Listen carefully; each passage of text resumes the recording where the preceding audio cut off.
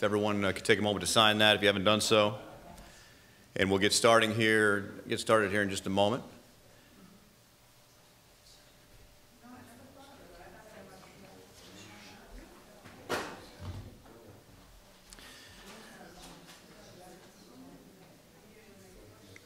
Come on in, folks.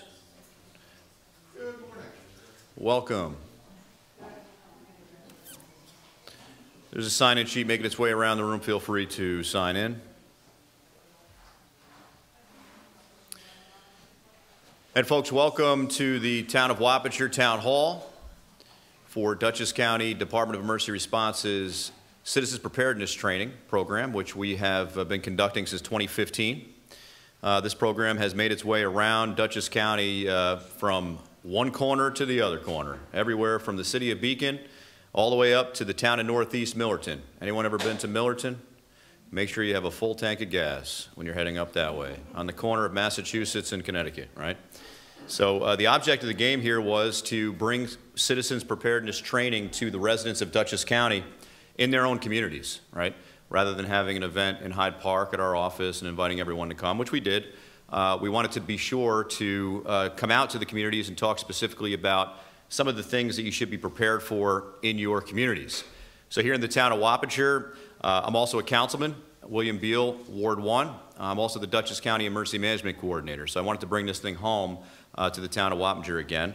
The last time we were here, we were across the street at the Wappinger Junior High School last year, I believe it was. And we had a pretty packed house there as well. So wanted to bring it here to the town hall. Our HVAC is still being perfected. So luckily we had a warm day today, because if we had a cold day today, we would have had to light some candles or something in here before this thing started. Here from the town of Wappinger this evening, in addition to myself, we have Councilman Chris Phillips, who represents the 3rd Ward on the eastern side of the town. We also have Joseph Cavassini, who is our town historian, among other things here at the town hall. And he is very active in making sure the day-to-day things occur around here. Setting up for this event was one of the things that Joey was tasked with, so making sure we had enough chairs and everything like that, all the logistical aspects he handles. Also, Deputy Supervisor Kevin Haythorne is present with us as well. Dr. Thurston, our town supervisor, was unable to attend but sends his regards, and wanted to make sure that I mentioned one of the events that occurred here in this town last year, which was a significant impact event, and we will talk about that. So this program basically was born out of an initiative that Governor Cuomo put together in 2015, where the governor wanted to really ramp up preparedness efforts for the residents of New York State. And by doing so, there was an initiative for citizens preparedness created where New York State would offer this training.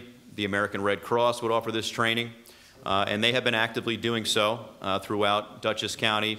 But our county executive wanted to personalize this presentation for Dutchess County specifically, and by going out to municipalities and talking to the residents, and that's why we are here this evening.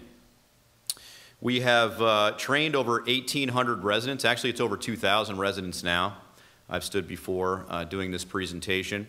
In addition to these municipal presentations, we have Medical Reserve Corps individuals that are here. If you're from the MRC, raise your hand.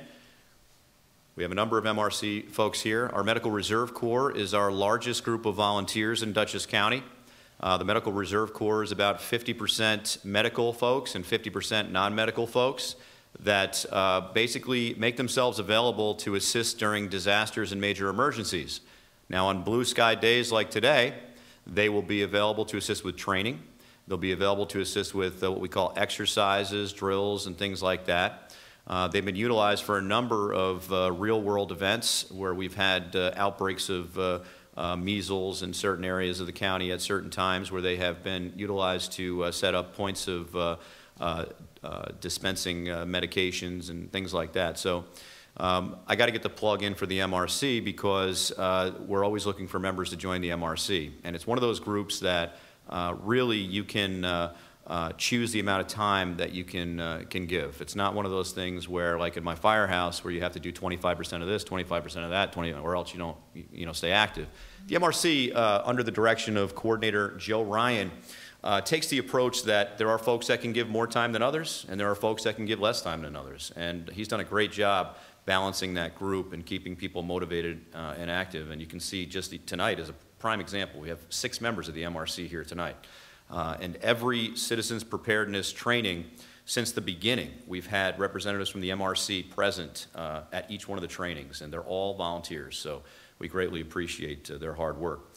The senior citizen picnics that happen throughout Dutchess County, we have one here in the town of Wappinger on Robinson Lane at the Robinson Lane Baseball Complex once a year. The MRC is present at that event, as well as all the other Dutchess County senior citizen picnics. So definitely a great resource, and I would encourage you to stop by their table this evening after we conclude, pick up some information. A lot of what we're going to talk about this evening, they have in literature. So don't feel like you have to write too much down here this evening. Everything we're going to talk about is available on their literature, but it's also available on ready.gov. Ready.gov is the website that FEMA has commissioned to include the information that we talk about here this evening. So over 2,000 folks have been trained in hazard vulnerabilities, which is something we'll talk about tonight. Weather emergencies, sheltering in place, evacuation, making emergency plans, building a kit. And for all of you in this room, not the folks that are watching on television, only the folks that are in this room, you will all receive one of these kits this evening as long as you pass the 500 question multiple. Okay.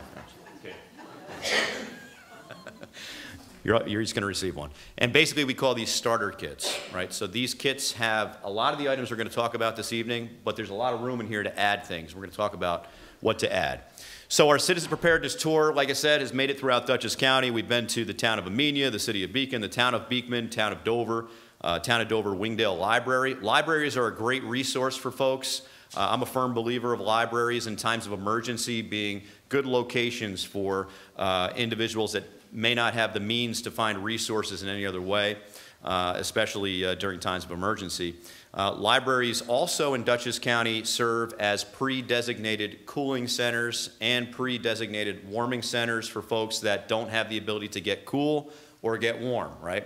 There was a time years ago where they would open up cooling centers all over the place in Dutchess County and other counties. That was the practice, but we found out very quickly only 1 or 2 people would show up to these things, and generally they were people that just didn't have the means to go anywhere else, right? So rather than opening up shelters or cooling centers or warming centers every single time we have an extreme temperature, we now have agreements with the libraries where they become resources, and it works out better, frankly, because we were opening up town halls and village halls. Generally, they close at 4 o'clock in the afternoon. So what happens at the hottest time of the day, right, during August, when it's 4 o'clock in the afternoon and it's still 100 degrees outside, we can't really ask people to leave. So libraries generally are open till 8 or 9 o'clock at night, depending on the day of the week. And I have to say that all the libraries in Dutchess County have really stepped up and been a resource. And they're always looking to be a resource for emergencies. And we have a great partnership. So the Wingdale Library is one example of that. In the town of East Fishkill, we gave a presentation at their community center, town of Fishkill Town Hall. We've been there a couple times. My office is at the Dutchess County Department of Emergency Response in the town of Hyde Park at the 911 Center. At that facility, we have a training room that we've offered this program in as well. But like I said before, having folks from different parts of the county drive to Hyde Park is inconvenient for most, so that's why we come to you. We've also been to the town of Hyde Park Town Hall. As I mentioned, town of Northeast Village Millerton Library is actually the location. The way it works out in that municipality, the village of Millerton happens to sit right in the middle of the town of Northeast, and the library in that community is really the hub. And they have an annex building to their library, so it's ideal for this type of training. The town of Pauling, we've been to the Pauling Fire Department and the Pauling Library, town of Pine Plains, town of Pleasant Valley Library. The city and town of Poughkeepsie area, we were at the Stabilization Center. We've also been to the Boardman Road Library. If you haven't been to that library, that's a very impressive facility. And a big shout out to Tom Lawrence, who is the executive director, who has been a great resource for our organization. Other locations we've visited as well, the town of Poughkeepsie Senior Center, the town of Wappinger Senior Center. the town of Red Hook Town Hall, the town of Red Hook Community Center, Village of Rhinebeck, town of Stamford 3 times, and they're looking for a 4th time. Village of Wappingers Falls, Dutchess Community College twice as well. So my point here is we've been to a lot of different locations. We've spoken to a lot of different people. We've gotten a lot of questions, which feel free to ask questions as we go through this program. My background itself, besides being a councilman here in the town of Wappinger, I got my start in the volunteer fire service. Was one of the youngest fire chiefs in Dutchess County. Back in 2001 and 2002, I was the chief of the Houstonville Fire Department, which covers this area right here. I've been in Houstonville since the age of 16. I was 24 when I was fire chief in 2001 and 2002. A lot of people get into emergency management from the volunteer fire service or from other emergency service agencies. Here in this town, we're served by 3 fire departments outside the village of Wappingers Falls: Houstonville, New Hackensack, and Chelsea. The village of Wappingers Falls also has its own fire department, but we all work together. In my capacity as councilman, one of my tasks over the years has been to improve communication between the different agencies that work in this town. From our ambulance provider to our fire departments to our police agencies, this town doesn't have its own police department, right? Many people ask me, why don't you have your own police department? Well, it's an interesting genesis, really. This town decided many, many years ago that they wanted to partner with the sheriff's office rather than start a police department. And many of the police departments that exist today started as partnerships with the sheriff's office. This town continued that partnership, which we continue today. And we're in the unique position where the state police are located next to our town hall on our campus. So the state police actually pay us rent to be here in our town. And for those of you that live in the town of Wappinger, you'll see a big difference on your tax bill as compared to neighboring towns that have police departments. We have a police department that pays us, and we do contract with the sheriff's office for certain specific patrols. So if you live in a neighborhood where you feel that you have an issue that needs direct attention, we have the ability to focus patrols on that neighborhood, and we do so. So we have that flexibility from a town perspective. From a county perspective, my responsibility is overall coordination and communication within agencies throughout Dutchess County. So, for example, emergency management really has to do with major emergencies and disasters, right? Everyday situations are handled by the agencies that handle those situations, right? The everyday traffic accident is handled by police agencies, maybe a fire agency and an emergency medical service agency. Those happen every day, right? House fires happen on a regular basis. We're not concerned from an emergency management standpoint on the singular incident. We're concerned about the large-scale incidents that can impact large areas of a town, multi-jurisdictional incidents, multi-agency types of responses. That's my responsibility from a county perspective. So I bring my county background and my town background together on a number of situations. One of them happened here in May of 2018. Does anyone know what happened here in May of 2018? It was May 15th, 2018. There was a tornado in the city of Newburgh which tragically took the life of a child. That tornado came across the Hudson River and spread out into what's called a macroburst, okay? The macroburst impacted the Chelsea area and parts of the town of Fishkill, but primarily parts of this town were affected to the point where thankfully nobody lost their life, thankfully nobody was seriously injured, but there were a number of houses that were uninhabitable. A number of roadways that were impassable, power outages that lasted for days, and this was really a significant impact event that happened to a 2.5 square mile area. If you drive down 9D by Dutchess Stadium right now, you'll see trees that are still horizontal. That's what happened. You know, being in this business, when those types of incidents happen, the National Weather Service is calling my cell phone, you know, 5 minutes later asking, is there twisting evident? Because they want to be able to know if it was a tornado or if it was a straight line wind event. I will tell you they would not classify it as a tornado, but down by the Hudson River, at Supervisor Thurston's house, as a matter of fact, there were trees that were twisted. So I believe that this was a tornado that evolved into a macroburst as it came on land. What just happened in Dallas the other night?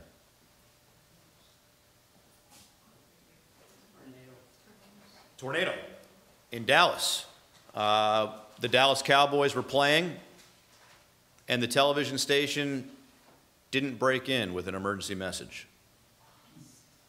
Why would they not do that?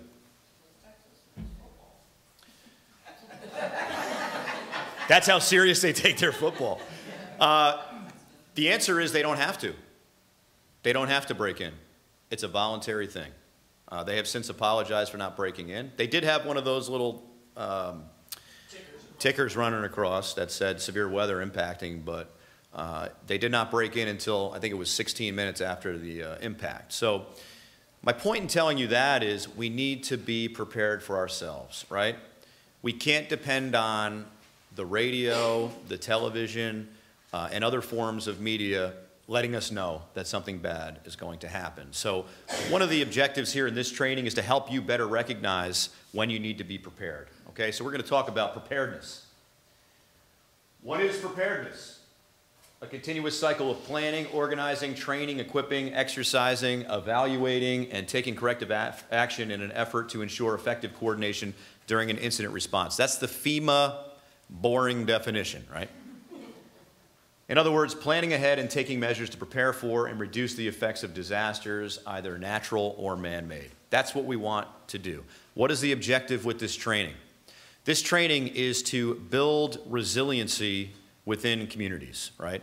I want to come to you, to your community, provide you with the information and some of the tools to help you be better prepared so that you're not calling 911 immediately.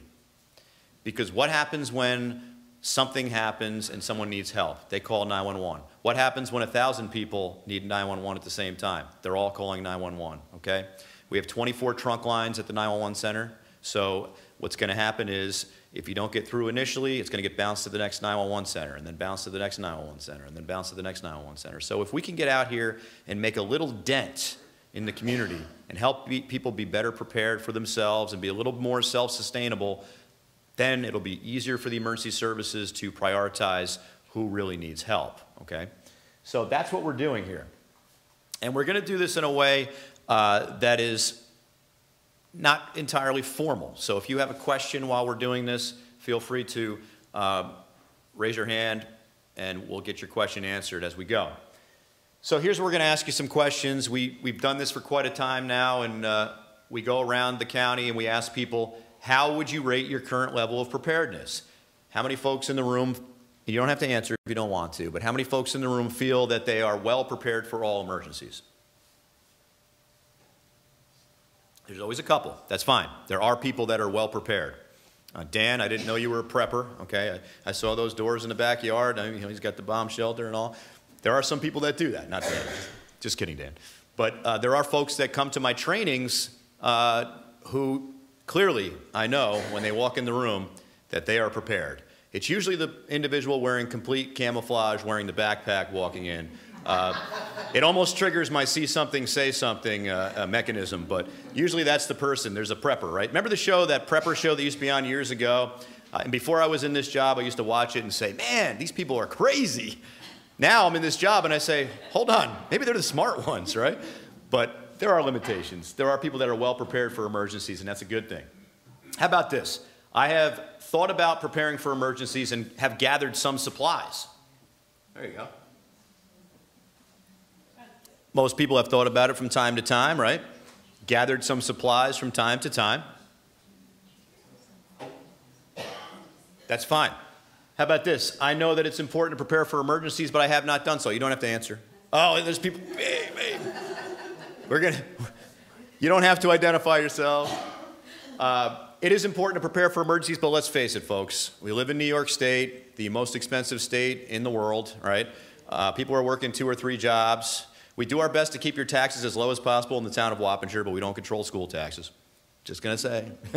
We do the best we can, but people are concerned about the day, right? Me too.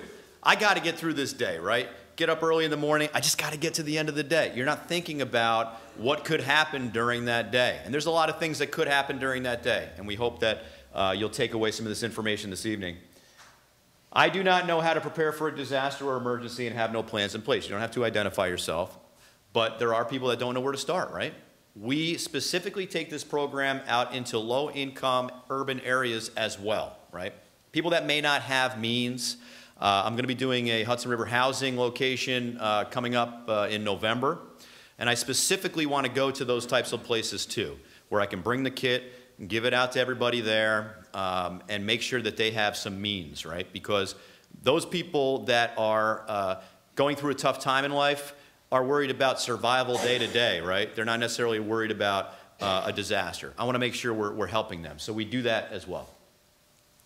Why are people not prepared? Well, some people say, I don't think anything is likely to happen. Well, if you've been watching the news anytime in the last 3 years, you will have seen, especially since 2017, you're going to see unprecedented weather events, right? We don't get into the politics of weather in this program. We leave it to the scientists. But what I can tell you is this. We, as emergency managers, are seeing trends that we have never seen before. We are seeing, what we saw in Dallas was the most expensive, catastrophic tornado impact in history. And it's only been how many days? They already know that it's going to exceed that number. They already know. And, you know, let's face it, not every one of these tragedies gets the media coverage it deserves, okay? In 2017, we had 3 hurricanes that hit. There was coverage nonstop about the hurricanes, right? There wasn't any coverage really about the wildfires that were going on also. And then after the wildfires, what happened in California after the wildfires? The landslides, right? You're talking catastrophic disaster, unprecedented. Didn't get a lot of coverage as compared to the hurricanes. So if you don't think anything is likely to happen, you need to be better informed. Just the fact that you are sitting in this room, your resiliency is better than most, right? One of the reasons why we're putting this on the TV channel and putting it on YouTube is so that folks that couldn't be here tonight can watch this. It's not going to be as entertaining on YouTube, but and you're not going to get a kit, so you have to come to one of my trainings. Because you know what's going to happen. I know what's going to happen. You're going to contact Town Hall, and you're going to say, can I get a kit? No, you can't. You have to attend the training. I've done this before. There are folks out there that can't afford the supplies right now, right? If you're worried about putting food on the table, you're not necessarily worried about putting food into a kit. We understand that. That's why we're going to help you with a starter kit. I don't like to think about disasters. Nobody likes to think about disasters, but I can tell you that every single news network over the last couple of years especially has featured a disaster every other day in some way, shape, or form. There's different types of disasters. They don't have to be natural disasters. We are going through an epidemic of active shooters right now that is beyond disturbing, okay? We don't get into active shooters specifically in this program, but I will tell you Dutchess County offers an active shooter preparedness program that we would be happy to bring here to the town hall. It is conducted by the Dutchess County Sheriff's Office, and it basically talks about run, hide, fight, okay? So the only active shooter background we'll give you in this particular presentation is run, hide, fight. You can Google that and learn about what that means. Basically, statistically, that's how you're going to survive, okay? We don't like to think about that, but it could happen, and it's also considered a disaster. I have no time to plan. I have no time to plan, and it's my career. We have to make time to plan, right? We have plans at Dutchess County for everything. We have plans here at the town for emergencies as well. We have plans in the fire department as well. But you have to blow the dust off those plans every 5 years or so and take a look at them and revise them, okay? The same thing is true for your own plan we'll talk about. I know help will come when I need it.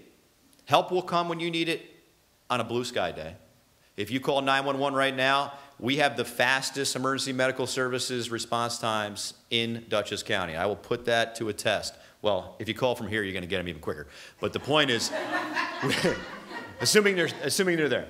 But we, as a town, we focus on these types of things. We have an ambulance contract. Not every town has an ambulance contract, believe it or not. There's an EMS crisis not only in Dutchess County, but in this country.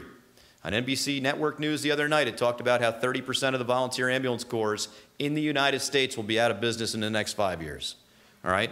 We don't have a volunteer ambulance corps here. We have professional paramedics and EMTs who are on call for this town with advanced life support ready to go. Now, that's on a blue sky day. There are times where there could be a plane crash in the town, right? Where we have a situation where all of our units are going to be needed, right?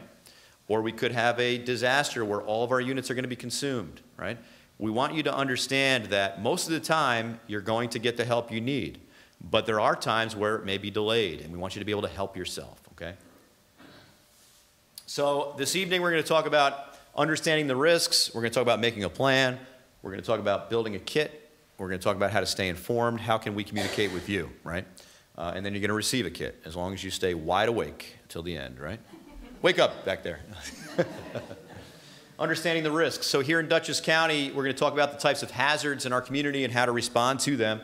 We're going to be aware of any warning and notification systems available to you. This is important, right? In this day and age of advanced communications and technology, how can we talk to you? How can you talk to us? We'll get into that in a few minutes. Dutchess County is a county of nearly 300,000 residents, not including those who work or attend college in the county. 1/3 of the county's population is concentrated in the southwest quadrant. Where are we right now? In the southwest quadrant. Most of the population is on the west side of the county, but the fact that we have 1/3 of the county's population concentrated in the southwest quadrant, why is that something that we need to know when we plan for emergencies? The more densely populated areas of the county could be more challenging if we have to relocate people or evacuate people, right? So folks need to understand that there are back roads that exist. So if you need to get out of here, 9D might not be the best route, right? 52 might not be the best route. Route 9 can be sometimes pretty backed up. But the folks that live in this area know how to get around from point A to point B, right? Because if we have to move people, which is unlikely, but if there's some reason why we have to relocate people, it's good to know different options. We're a combination of urban and rural communities here, right? What is the town of Wappinger considered? An urban or rural community? Yes. So, depending on how you define it, right, we are actually considered more of a suburban type area, right? If you look at Dutchess County as a whole, the agricultural areas in Dutchess County where the density is different than here, where you have farmland, open space all over the place, those are the more rural communities. Here in the town of Wappinger, yes, we do have agriculture, but we also have 2/3 of the village of Wappingers Falls. The village of Wappingers Falls is the second most densely populated municipality in Dutchess County behind the city of Poughkeepsie.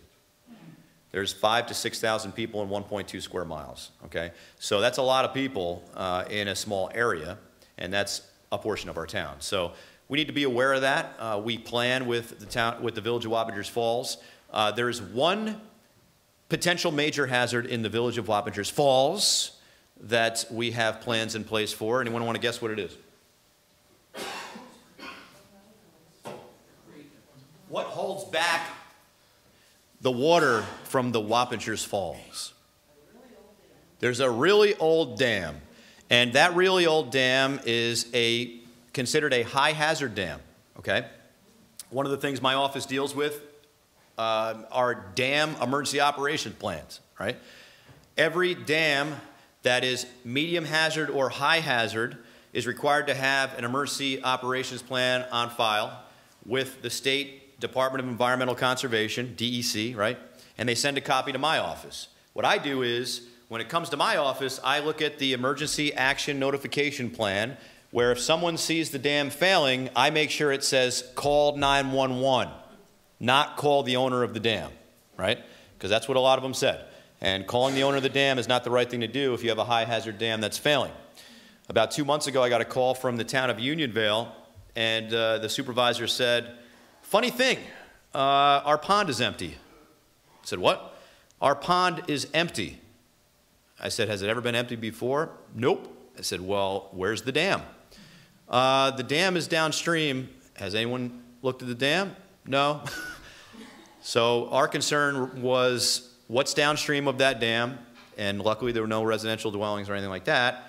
But we went there. We immediately went out there, and the dam actually has been there for, I don't know, 100 years, and the water undermined it just slowly on the overnight and emptied out the whole pond. So it ended up being a privately owned dam. I had to track down the property owner and make sure that they had been notified and that they had plans in place. But luckily, there was no catastrophic damage or failure or anything like that. I mean, it happened in the middle of the night. Imagine you living out, alongside this creek that never gets above 6 inches, and all of a sudden, you know, here it comes.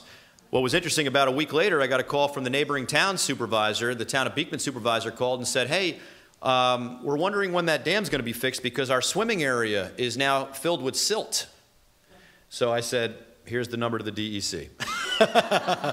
Because the silt that came down from that pond ended up in their swimming area, and now they couldn't use their swimming area in the town of Beekman. So luckily, it was just inconveniences. It wasn't anything major, but it's a reminder that we need to keep an eye on these things. We have a number of high-hazard dams here in Dutchess County that if they were to fail, there could be life loss. One of those is the Wappingers Falls Dam. And I just received correspondence today from the state DEC relative to an inspection that occurred there. And, you know, there's always a number of things on the checklist that need to be reviewed, but it's intact, which is a good thing. So we keep an eye on our dams. There are many of them throughout Dutchess County. I think there's 85 of them, believe it or not. Dutchess County borders along the Hudson River and has numerous watersheds prone to flooding, including the Wappingers Creek, Fishkill Creek, and 10-mile watersheds, limited north to south, east to west transportation corridors outside the major thoroughfares, and that just goes right along with how to evacuate the area. What's interesting is if you drive around southern Dutchess County, you'll see signs that say emergency evacuation route A and emergency evacuation route B. Now, I've been in this job for almost 6 years, and after about a year on the job, I said to myself, I better find out what these are because they're not in any of my plans. What do you think they are? They are emergency evacuation routes for Indian Point from Westchester and Putnam County that come up on the west side of Dutchess County across Route 52 and 84 down to Brewster to the reception center that they're required to have for those that are in the 10-mile zone of Indian Point. We're not in the 10-mile zone. We're in the 50-mile zone, and we'll talk a little more about that difference in a few, but they are actually evacuating people potentially through Dutchess County. You think that we should know about that, right? We do now. But you'll see those signs. That's what they are. They have to do with the Indian Point plant. Now, the good news is Indian Point is going to be decommissioned in 2021, I believe. The bad news is it takes 50 years for the uranium to actually be totally dead. So we'll talk a little more about that in a few. Also in Dutchess County, 2 passenger rail lines plus Amtrak. We have the Hudson line over on this side, right, and the Harlem line on the other side. Why is that important for us relative to emergency planning? A lot of people are traveling on those rails, right? If we were to have a Spuyten-Duyvil type incident like occurred a few years back, we have pre-deployed mass casualty incident trailers in Dutchess County that would get to a scene like that and be able to assist very quickly. We know how many people are on the trains, you know, give or take, throughout the peak time periods. We know how many cars are on the train. So we have plans in place in case there's an issue on the rails. Now, commuters are one challenge. What happens on the overnight on the Hudson line? In addition to Amtrak's coming through, we have freight trains, believe it or not. And all that buzz a few years ago about Bakken crude oil, everybody was getting all worked up about Bakken crude. We don't have that in Dutchess County. We have it on the other side of the river, so it is still a concern. Bakken crude oil is more of a volatile crude oil that if it falls off the tracks, it can get into the Hudson River. It can become a real environmental hazard. But coming up and down our tracks, we have things that are even more volatile, chlorine, things like that. We have plans in place in case there's an incident involving hazardous materials on the rails. Dutchess County has a hazardous materials response division that is continuously training. I have Metro North and Amtrak on speed dial. They call me before anything usually happens when there's an issue on the tracks. But we have to keep in mind there's a lot of movement going on through the town of Wappinger, okay? We have that rail running through the town of Wappinger. So a lot of times it's out of sight, out of mind in the town of Wappinger, but Chelsea is a at-grade crossing, and things can happen. We have a county airport in the town of Wappinger, right? Hudson Valley Regional Airport. It's getting busier. Have you noticed? They built a hangar. They're building a hangar for Dutchess Community College. They have one of the old Air Force Ones out there now that they're using for training. The county executive's initiative is to better utilize the airport since it was not a revenue generator. We're trying to generate revenue with that airport, and I believe we're being successful. But with an airport comes certain types of hazards, right? So we have, you know, see something, say something all around that airport. We have the sheriff's office has a substation at the airport. We just had a plane crash off Maloney Road. which was, luckily nobody was killed in that plane crash. Multi-agency response to that. We just recognized many of the folks that responded to that as first responders at our award ceremony, saving the lives of those individuals that were in that plane that ran out of fuel short of the runway and came down. Not far from here, there's in the town of Unionville, Sky Acres Airport, which is basically just an airstrip. They just had a plane crash too, into a house where tragically an occupant in the home was killed, and the pilot of the plane was killed, and just as tragically, one of the residents of the home was seriously burned and is fighting for her life. So we prepare for these types of things. I was on the scene of that incident as a coordinator on scene assisting with the agencies at the plane crash in the town of Wappinger. I was on the floor of the 911 center standing behind the call taker that was on the phone with the female that was involved in the plane crash. So we have plans in place for these types of incidents. Large electrical substations, telecommunications switching station, Iroquois pipeline, also in Dutchess County. New York City's aqueducts. Where's New York City's aqueduct? Well, there's one in Croton, but there's one in the town of Wappinger. Chelsea, substation, right? Shaft number 6, I believe it is. Now, do you know that 51% of New York City's daily drinking water goes under the town of Wappinger? 51%. Okay? What is the #1 hazard to that aqueduct? The #1 threat or hazard? Earthquake. That is a hazard, but it's not #1.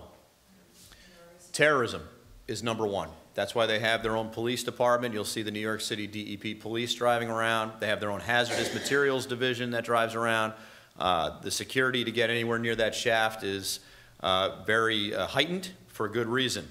Now, we're in the middle of a major construction project right now, building a bypass tunnel underneath the Hudson River, 800 feet down, to improve that aqueduct. When I say we, I should say New York City is. We, as a town, have a contract in place with New York City whereby they provided us with $11 million in water infrastructure, because the irony here is, there's a couple ironies. The first thing is, half of New York City's drinking water is going under Chelsea, which doesn't have municipal water, right? Think about that. Nobody in Chelsea has municipal water, but half of New York City's drinking water is going underneath. Now, back in the 1930s, there was an opportunity for Dutchess County to sign a contract with New York City to provide water to our residents, but part of the stipulation was we'd have to build reservoirs all over the place, like Putnam County and other counties, right? Dutchess County back then, I think it was 1938, decided that wasn't going to be an option. So because of that, the town of Wappinger did not have access to that water. Under a new agreement where they were going to start this project a number of years ago, New York City needed water to do the project. They needed water from a separate source to do the project, so we were able to strike a deal with them to run water from Old Hopewell Road and Route 9 all the way down Old Hopewell Road, New Hamburg Road, Wheeler Hill Road, through Carnwath Farms, out to the shaft off of River Road. That was all paid for by New York City, all that water infrastructure. After 2021, once the project is done, that becomes accessible to our town residents. The only exception is Tall Trees has access to that water right now because they were in a water emergency prior to the project beginning. So the residents of Tall Trees are utilizing water in that pipe. So New York City's aqueduct coming under the town of Wappinger is definitely something that we have plans for as well. Dutchess County hosts many mass gathering events throughout the year, including the Dutchess County Fair. You're talking 400,000 to 500,000 people at the Dutchess County Fair over a 6-day period. You could have 40,000 people on the property at once. What is the #1 threat to the Dutchess County Fair? Terrorism is a threat, but it's not #1. Weather. The #1 threat to a county fair is weather. No notice weather event, which is exactly what that macro burst was. It was a tornado in Newburgh, very quickly came across the Hudson River and became a macro burst here. We are constantly monitoring weather throughout the Dutchess County Fair, right? The National Weather Service is basically monitoring a given area, and if something is approaching the Dutchess County Fair, they're going to call the command post.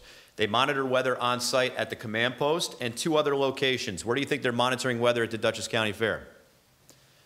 At the stage. We've all seen those videos on YouTube where tragically the stage is affected by a wind event, right? So the staging company that we have at the Dutchess County Fair is the same staging company that does New Year's Eve in Times Square. They are no joke. They are monitoring weather, and if there's wind gusts over 30 miles per hour, the speakers come down, the stage comes, everything is lowered via lifts so that it's not up in the air. The area around the stage is evacuated, and this last fair they actually had to cancel one of the shows because of an incoming weather event. We're not taking a chance. The other location that we monitor weather actively at the Dutchess County Fair is where? Who said rides? At the Midway. Why at the Midway? We have the largest Ferris wheel on wheels in the United States at that location. So wind gusts obviously can be a real hazard, and plus we don't want people on a Ferris wheel and if there's any threat of lightning, right? One of those rides actually had a mechanical failure this year. And they prepare for the Ferris wheel every year, right? They have a ladder truck from the fire department come in, make sure they can reach the highest point, right? So of course, Murphy's Law, the ride next to it, which was slightly higher than the Ferris wheel, failed. And it was one of those ones where you strap in, right? And you're in a little thing, and it turns you upside down when it goes to the top. So here are these people upside down, for 45 minutes until they could get the hydraulics to release, and it came down nice and slow. Scary, right? Scary. I don't know if they took selfies. I don't know. But yeah, so there's all sorts of plans in place on a fair of that size. But there's other events in Dutchess County that attract a lot of people as well, right? We have a marathon here in Dutchess County. It's now called the Dutchess County Classic Marathon. And why would we do planning for a marathon? Why would we put a lot of effort into planning for a marathon? What happened in Boston a few years ago, right? The marathon that occurs in Dutchess County is a Boston Marathon qualifier. So we don't take any chances. Just like the Dutchess County Fair, there are things in place at these events that you may not recognize as precautionary. When you walk into the Dutchess County Fair in the new entranceway or on the Mulberry Street entrance, there's these big planters with beautiful plants in them and trees. Those aren't really there as planters. They're filled with cement on the bottom so that some crazy person doesn't drive their car through the gate, okay? If you drive down Mulberry Street, you see these big concrete blocks that are staggered every X number of feet. Those are not just there for looks. They have to fortify these entrances now in 2019. So they've taken precaution. Part of the marathon is occurring on the rail trail, right? Every entrance to the rail trail has a police officer during this marathon, okay? God forbid a vehicle gets on that rail trail. So we take great precaution in planning for these types of events. And also, there are canines that are trained to sniff out explosives that are run each day before the Dutchess County Fair around all the garbage cans and everything like that. So they do that at the marathon as well. We host other mass gathering events here. There's one that occurs in Stormville. What's it called? The Stormville Flea Market. Usually, the Stormville Flea Market will generate 5,000 people during one day, right? Beginning of the day to the end of the day, 5,000 people. Any event that generates over 5,000 people is considered a mass gathering, which means they have to file paperwork with the state and the county, have an ambulance on site. There's certain precautions that need to occur. Now, 5,000 people beginning of the day to the end of the day, that's doable at Stormville. How many people here have seen Flea Market Flip? My wife forces me to watch these shows. By the way, I think tonight is the night when the Hallmark Christmas movies begin, right? Oh, is it tomorrow? Oh, great. I was hoping I was missing. I mean, I don't know about you. My wife watches Hallmark Christmas movies year-round. And I mean, I do watch a couple, but it's kind of the same plot, right? It's always the guy from out of town that comes in, right? It's always the same plot, right? But anyway, so I was kind of hoping I was missing that tonight, but I guess it's tomorrow. But Flea Market Flip, the host of Flea Market Flip is Lara, what's her name, from Good Morning America. I forgot her last name, but Lara Spencer, right? So she went on Twitter and tweeted out that they were going to be filming the season premiere. This is a couple years ago. We're going to be filming the season premiere for Flea Market Flip at Stormville Flea Market. What do you think happened? The 5,000 people that come from the whole, beginning of the day to the end of the day all came at the beginning of the day. So, I was home, off, getting a call from the East Fishkill police chief. How do I access the signs over the interstate? Those big signs. I said, what's going on, chief? There's a people here at the Stormville. It's backed up all the way down 216. Taconic's backed up, 84, everything. We got to tell people that the lots are closed. So I said, okay, so those signs are all controlled at the Traffic Management Center in Hawthorne. So we were able to get the signs, updated to say, hey, the lots are closed at the Stormville Flea Market. Come back later, But the people still came. My point is, that's the power of social media, right? The power of social media now can really change the dynamic of a mass gathering. So we need to be prepared for those types of things. And what can you do when you're at a mass gathering, right? What can you do? When my wife and I went and saw Hamilton on 4th of July weekend, right? I was a little nervous about that, right? We're at Hamilton. It's a popular show. It's 4th of July weekend, and my wife's a police officer, so we're always thinking like, okay, let's be prepared here. This is what you want to do. You want to identify an exit in a venue like that. That's not the one you came in, okay? So if you're sitting on the mezzanine or you're sitting on the orchestra level, you're going to look and find an exit that's not the one you came in. Why is that? Most people are going to naturally go for the exit they came in. Tragically, during the Rhode Island nightclub fire, that's what the studies have shown. Everyone tried to run out the same door that they came in. 99 people lost their lives that day. It was very tragic. There were 4 other exits, So you should always keep an eye on a different exit and be aware of that and be prepared. At a mass gathering event, you always want to make sure that you have your eyes open and you're seeing what's going on around you. It's important for you to recognize any suspicious behavior and stay away from that area. So, let's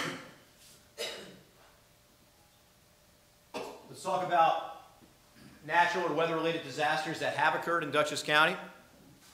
Flooding has occurred, excessive heat, extreme cold, public health emergencies. What's an example of some public health emergencies that could occur? The measles. Measles, right? Last year we went through a very interesting time in this state and this country, I think, where the outbreak of measles, it didn't affect Dutchess County, but it was affecting Rockland County pretty seriously. There were a few cases in Orange County. These are things that are occurring. Why? Why were those outbreaks occurring? Non-vaxxers, right? They weren't vaccinating. For whatever reason, they weren't vaccinating. We need to be aware that that type of thing can occur if we don't vaccinate, right? Anybody remember Ebola? Ebola was something that did affect Dutchess County very slightly.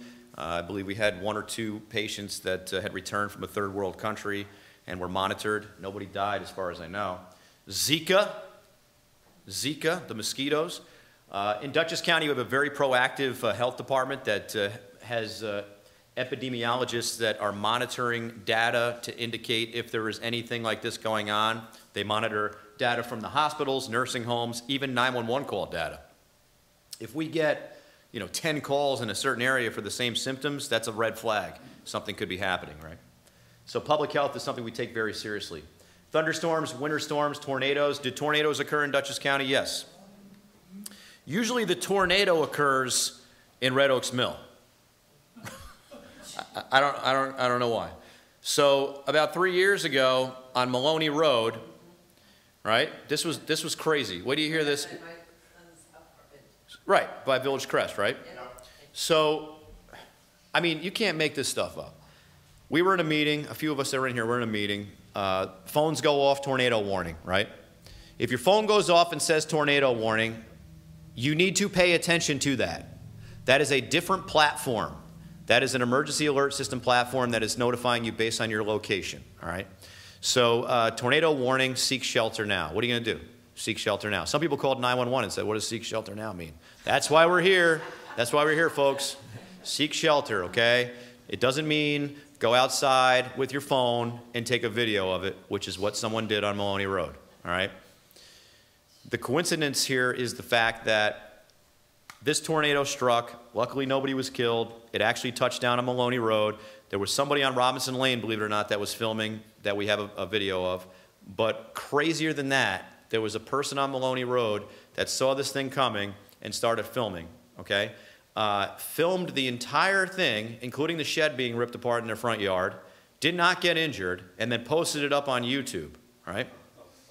National Weather Service calls me. Have you seen this video? And let me just say, shout out to Steve, who's the chief meteorologist for this area. They get very excited when they see weather events going on. Did you see this video yet? I'm like, no, Steve, what video? The one in the town of Wappinger, Maloney Road. I'll send you the link right now. So he sends it to me, and I said, I'm heading out that way anyway. Oh, okay, yeah, wow. He goes, well, I guess we can confirm this one quick. So normally they have to send them out. They come out to the area to confirm it. In this case, they didn't have to. And coincidentally, the next day was the big National Weather Service meeting that we have once a year in Albany, where usually the meteorologists will take their favorite pictures and videos and play them. So of course they used this one, and they said we were able to confirm this tornado in Dutchess County, within 15 minutes. And I said, Steve, calm down. We don't want to encourage people to take videos of this stuff. That's not what we want to do. So that person did that. So don't do that. Don't stand outside, and don't try to get that video, because it's not worth getting hurt. Okay. Luckily, nobody got hurt there. But that video did play over and over on all the New York City news stations and the Weather Channel. It was pretty impressive. Other types of disasters that could occur, power outages, right? Nobody here has ever had a power outage, right? Power outages happen regularly, right? The Public Safety Commission has really, I should say Public Service Commission has really been strict with our utility companies. They want the power back up as quick as possible, right? We have a great relationship with Central Hudson. I have a meeting with them on November 6th. Our annual meeting with Central Hudson is that day. We meet with NYSEG, which is the other side of the county. We have them on speed dial. It becomes a challenge when there's a widespread power outage and you live at the last house on the last road in the town. That's where it becomes an issue, because they're going to put the people, the most people on first, right? So you should know that if you have Central Hudson, which you all should have Central Hudson, right? You can go to stormcentral.cenhud.com. You can see the map, right? On that map, it'll tell you how many people are out of power, but it'll also give you an estimated time of restoration. My pet peeve is don't put an estimated time of restoration up. That's not accurate. Let's not guess. We had an issue last year, I think it was, where folks it was in the NYSEG area, folks had evacuated their home and stayed with family, and then they saw the estimated time of restoration tomorrow at 2 o'clock. They packed up their kids and their family and went back to their house, and there was no power for another 8 hours. Don't do that. That's our gripe with the Public Service Commission. Don't put up false ETRs, and I don't think they do it on purpose, but we need to be a little more accurate on the estimated time of restoration, because power outages can really be life-threatening for what group of people? Vulnerable populations, people that may be on a respirator, people that may be depending on the power for, even if it's a cold day or a hot day. There's some folks that really need to have climate control. The quicker we get the power back on, the less issues we have, right? Communication outages. That could be a crisis, right? Nowadays, everybody's on their cell phone. They have no data. What are they going to do? Well, here's my concern. Who here still has a landline in their house? Really? Okay, hold on. How many of you people have a cable phone? It's like the triple play. How many people? Most of you do. Yeah, okay, all right. So back in the day, when we had landlines that were only phone lines, right? It had its own power. And it basically was self-sufficient. You may have lose power, but you still have your landline, hard line, landline, right? Copper. Now, everybody's got the triple play. If you still have cable, you have the triple play. That's riding on your cable, right? So if your cable goes down, you don't have a phone. If your cell sites go down, you don't have a cell phone, right? How do you call 911? That's a problem. The Public Service Commission does not hold the cable companies to the same standard as the utility electric companies. So you could have no cable, like this happened on River Road after that macro burst, for like a week and a half. People didn't have phone service. And the cell sites, we lost 11 cell sites during that macro burst. And not every cell site has a generator. How about that? Not every cell site has a generator. So my position is they all should have generators, because believe it or not, most of the 911 calls we take are from cell phones. 80% now are cell phones. And how's that going to work if you don't have a cell site that's working after a disaster? Or how's that going to work if you live in another part of Dutchess County, like off of 9G, Northern Hyde Park, Rhinebeck? There's no cell service. How's that going to work? So, you know, we are lobbying as best as we can to try to have as many cell sites in Dutchess County, but at the same time, put generators on those cell sites so if we have a disaster, it's going to still work. Transportation outages is something also that can affect us here in Dutchess County. Nuclear power incidents we mentioned before relative to Indian Point. The Indian Point situation is changing, as I mentioned before. In 2021, I believe it is, they're supposed to be decommissioning Indian Point. That doesn't mean that the hazard is over, okay? And the real hazard for those that are around Indian Point is the unlikely catastrophic failure of Indian Point, which would be a release of Indian Point. Now, for Dutchess County, we are not in the 10-mile zone. We are in the 50-mile zone, which means that the threat to Dutchess County would be what they call an ingestion pathway threat. An ingestion pathway threat means that meteorologists have determined that in the unlikely event of a catastrophic failure at Indian Point, everything will go up in the air and could be affected by weather and come up over Dutchess County and land on our agricultural assets and water supplies. So the Cornell Cooperative Extension, our agriculture partners, farms, there are plans in place to try to prevent impact or minimize impact if that were ever to occur. That's what we plan for in Dutchess County. Is that enough? I don't think it's enough. We have federal funding we're putting towards additional planning for nuclear incidents because there are other types of nuclear issues that could occur here. You know, terrorism is always on our minds, and if there was ever to be a device in this county or some level of threat like that, we need to have more rigorous plans, which we're working on for areas of Dutchess County. But Indian Point as a whole, we do have regular communication. Anything that happens at Indian Point, we are notified immediately, and we are prepared to deal with that.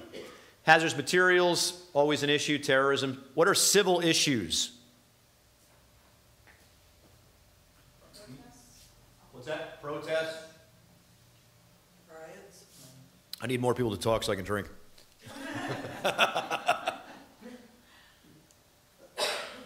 2016 was a crazy year in Dutchess County. Actually, it was a crazy year in this country. Here in Dutchess County, we had the unique opportunity to host 2 presidential candidates within 10 days, right? So we had Bernie Sanders at Marist College. From a planning process, as the emergency manager of the county, my responsibility was to coordinate agencies and to assist the Secret Service in any way we could, right? So we worked with the Secret Service. We set it up, nice perimeter, Marist College. Everything was great. Bernie Sanders' crowd was kind of laid-back crowd, no big deal, right? Really didn't have any issues. We had a protest corral set up for people that wanted to protest. You guys can protest right over there. The line to get into the event is over there. Nobody's crossing paths. All good, and everything was good, right? 10 days later, Donald Trump in the middle of the city of Poughkeepsie. Same Secret Service detail, which was good. We just worked with them. We utilized the same plan, basically, except we created a perimeter with the City of Poughkeepsie Police around city blocks, right? People coming into the event will be on Main Street side. People that are going to be protesting the event will be on the arterial side. Everyone has their own place, right? The protesters were told, you're welcome to be here. You have a whole area to be in, right? And it was a big area.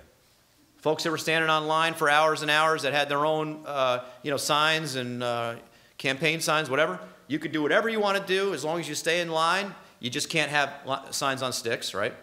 And there were some rules in place. No problem. Not one arrest. Not one issue. Protesters got a little crazy, but that was fine because they had their own spot to do that. We had plainclothes law enforcement mixed in with everybody. Just keep an eye on things. But we had no problem at either event. And the reason why we had no problem is because we planned ahead on these events using multiple agencies, communicating with each other. Nobody's trying to step on anybody's toes, and it all worked out. So civil issues can be a concern as well, but we try to be proactive. Chemical and biological threats are always on our mind. We're not that far from New York City, so we want to make sure that we know what's going on in the city at all times because it can affect us here in Dutchess County. What is the #1 threat or hazard to Dutchess County as a whole? Take a guess. Okay, let me phrase it like this. What is the single event that can affect more people or has affected more people in Dutchess County than any other event? With the exception of Myers Corners Road. Flooding. Flooding is the #1 threat in Dutchess County, okay? We need to be aware of that. Not only is it the #1 threat in Dutchess County, it's the #1 threat in New York State, okay? And this is not getting any better, all right? Here in Dutchess County, we've been lucky not to have been having any major catastrophic impacts in recent years, but look across the country of what's been happening, right? It is happening every week, it seems like. There's another flooding issue. #2, sustained power outage, 3 days or more. And this is Dutchess County as a whole. So folks that live in the outskirts, we had an issue in Amenia with a mobile home park of 300 people that was out of power for about a week last year. And that was not good because that 300-person mobile home park was made up of a lot of senior citizens and a lot of individuals that didn't have cars. It was a challenge, but we were able to get them back up and running as soon as possible. Severe wind event or tornado. And now this list, by the way, is created based on historical data and statistical analysis. So you're seeing things that have occurred. Severe wind event or tornado. This was actually created before the macro burst we had last year. Major transportation accident is on the list. That's something that could occur here, all right? Something that statistically could occur in Dutchess County that, based on our analysis, could occur and we're prepared for is a tour bus or a motor coach type accident involving a significant number of people. And this is based on statistics. This could happen. If one of those gets on the Taconic State Parkway mistakenly, that could be a real problem. Hazmat release in transit, that can be anything. That can be an oil truck leaking. That can be, as we talked about, a chlorine issue on a train. Hurricane, severe winter storm, or ice storm. When is it the worst impact on a severe winter storm? Snowstorm, when there's leaves on trees, right? Snow leaf, 1987, I think it was. What happens when the snow falls on leaves on trees? The trees fall on power lines, right? Trees come down. I remember one day, one evening, a number of years ago, walking outside after we had snow and hearing all the trees cracking, right? That's a little creepy. You don't want to be standing outside too long. Active shooter comes up on this list not because it's a statistical occurrence, a statistically likely occurrence. The reason why it comes up on this list is when we sit down and we do this comprehensive preparedness assessment, one just happened every time we do this. So it's at the front of our minds, right? Statistically, you have a better chance of being shot in your workplace by workplace violence than an active shooter coming walking in, okay? So active shooters, we have to keep in mind, we see it on the news on a regular basis. It's an ongoing epidemic, but statistically, it is a very low potential of occurrence, but we still have to be prepared for it. We don't want people to be sitting in fear at all times, but just understand that we need to be prepared. Cyber attack comes up on the list because it's an issue that is increasing, especially with local governments. If you saw the 60 Minutes presentation a few weeks ago or a couple months ago, these ransom attacks are happening all across the country, and some of these municipalities are paying the ransom because they just can't afford to close down to get things fixed. So cyber attacks on the list as well. In 2017, I talked about this. We had those major hurricanes that impacted the United States, Maria, Irma, and Harvey. Unprecedented amount of damage. Hundreds of billions of dollars that occurred in 1 year. We also had the wildfires that happened in California, the flooding, the landslides. That was an epic year. What part of the country was not affected? Us. So why is that important? Because we will be affected by something at some point. Just because we weren't affected that year doesn't mean we're not going to be affected by something.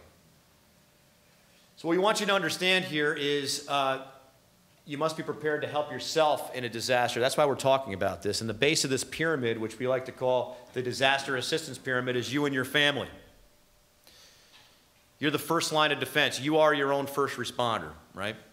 Your immediate neighbors. We want you to know your neighbors, right? Wave at your neighbors. Don't not wave. There's this one woman in my neighborhood I drive by, I don't know, every day. I wave. She doesn't wave back. Come on. I'm starting to think maybe she doesn't see me. I don't know. But maybe I'm just hoping she doesn't see me. I don't know. She doesn't wave. Get to know your neighbors because you may need them to help you or they may need you to help them. Your community as a whole. When we talk about community, we talk about organizations, right? We talk about those that are involved in fraternal organizations like the Knights of Columbus or the Elks Club or the American Legion or, those types of organizations or faith-based organizations. Research has shown that those that are involved in those types of organizations or any organization in your community, you're more resilient because you have a network. You have people that you know that can help you and you can help them, right? Local government is your basic first responders, right? Your fire, police, EMS, your town. But as you'll notice, the pyramid's getting smaller as it goes, right? You're going to call 911, you're going to get your fire department, you're going to get your police, you're going to get your ambulance. But on a day where we're being impacted as a town, it may take a little longer. I'm from the county government. We offer even less resources. However, we have access to more resources.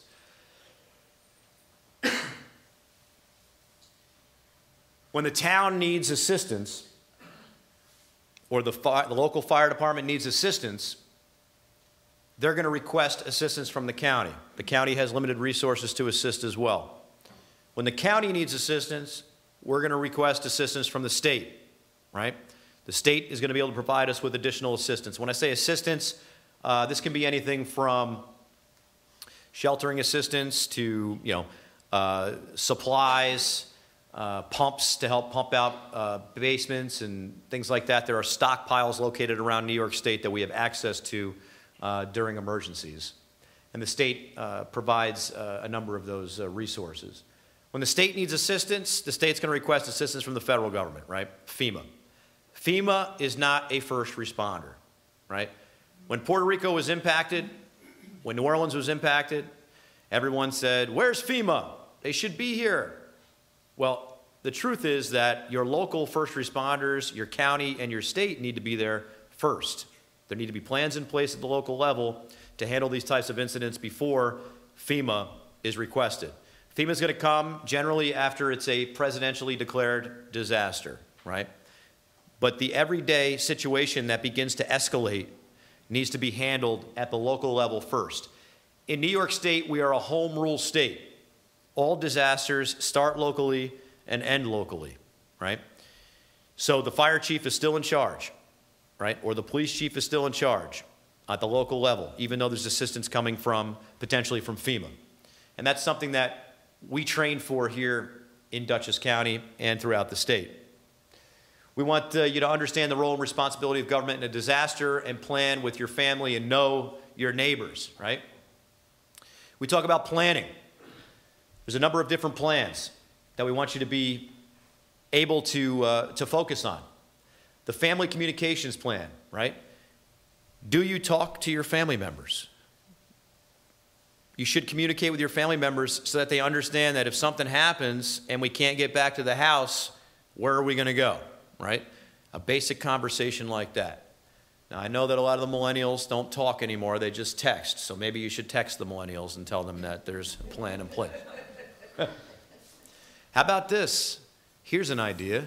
Keep a written log of phone numbers. So if your phone dies, you actually know how to reach someone. Or if your phone falls in the water and it is inaccessible and you can't get to the cloud, have a written list of numbers. There's an idea. Know how to get information from community resources, right? Understand that there are resources out there, and that's why you folks are here tonight. Know how your child's school communicates. Know how they impart information. A lot of the schools have school messenger. They have a system set up so that if something's happening at the school, you know what's going on. If there's an emergency at a school, sometimes it's not the best idea to go to the school, right? I talk to a lot of school districts that have plans in place where the reunification point is at a different school. For example, Evans Elementary School, they have a reunification location at Wappinger Junior High School and vice versa. They're right next to each other. So we don't need all the parents showing up at Evans if the kids are going to be over at the junior high, right? So you want to understand how that works. Text messages, social media, radio messages, understand how the communication key messages work. Write down your plan and give it to your family members. Know who will do what, where, and with whom, right? Communicate. So if you have a situation at your home or a situation in your neighborhood where you can't get back to your home, you have a plan B. You have another location you can go to. Include your extended family. Include your child's school lockdown policy. If your child's school goes into lockdown, you're not going to be able to go pick them up, right? Understand how that works. Know what your employer will do. Be familiar with your employer's emergency plans. Keep important numbers and documents together. These are important things to have at your disposal. What if we can't communicate? If communication systems are down, how will you get your family together? If you can't send out a group text to your family or you can't get a hold of them, do you have a plan in place where you know already that if we can't reach each other, we're going to go to a designated location? Landlines down, cell phones down or overwhelmed, power outages, inability to charge cell phones or mobile devices, internet down. These are all communication barriers that could occur. Have backup forms of communication and make sure you share that plan with your family. Sometimes you may need to let a third party know what's going on. For example, if you have a relative that lives in town and you can get a hold of them but can't get a hold of your family members, make sure your family member knows ahead of time to call this person, call Aunt Jackie or whatever to get information, or grandma,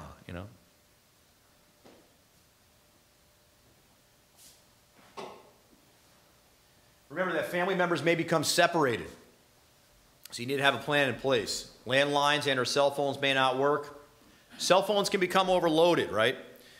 I know it's a long time ago now, but on 9/11, cell phones became overloaded, right? Now we have text messaging. If the cell phones are not allowing you to make a phone call, you still may be able to make a text message or do a text message. You can try. It may work. If that doesn't work, you may need to use a messenger, like a Facebook Messenger or a different platform in order to communicate. Text messages still may go through. Consider what you may have to do to overcome these issues ahead of time. Have that conversation ahead of time, right? Have a plan to meet. Here's 3 simple steps. Decide where to meet in the event of an emergency. 3 locations. First location should be your home. Second location should be a nearby relative or a friend's home. Have that pre-designated. Know that ahead of time. Third location should be out of the immediate area. So if for whatever reason your home is inaccessible, your second location is inaccessible, you've already had the conversation about a third location, right? Practice and review. And most importantly, have the conversation. Know what your plan is ahead of time. Shelter-in-place planning. Here it is. Emergency alert, severe weather, shelter in place, stay indoors, do not venture out. I don't know if that's what it says nowadays, but how many people in this room have had their cell phone make a weird noise you never heard before and you look down and it was an Amber Alert, right? Or it vibrated in a different way, right? That's a different platform. That's the Wireless Emergency Alert platform. It's a totally different platform that's supposed to be used for emergencies only. There's a couple different locations, a couple different entities that can access that platform. The Amber Alerts are accessed by the police agency. State police can issue those, right? But the National Weather Service can issue only 2 types of weather alerts on that platform. Those 2 types of weather alerts include tornado warning and flash flood warning. Those are the only 2 weather emergencies that will be issued on that platform. Why is that? They're imminently life-threatening. So if you're receiving an Amber Alert, or if you're receiving a tornado warning, or if you're receiving a flash flood warning, you are in a geographic area that is potentially going to be impacted by that issue, right? The Amber Alert, and it's not perfect. The Amber Alerts are supposed to be going out for just the immediate area on that platform. I know we had a couple last year that were sent out for, I don't know, Manhattan or something came across. It was just coded wrong. I'm just happy that we haven't sent out a ballistic missile crisis yet, because that's what happened in Hawaii. That's the same system, right? We have that system in Dutchess County. We are very careful how we test it, okay?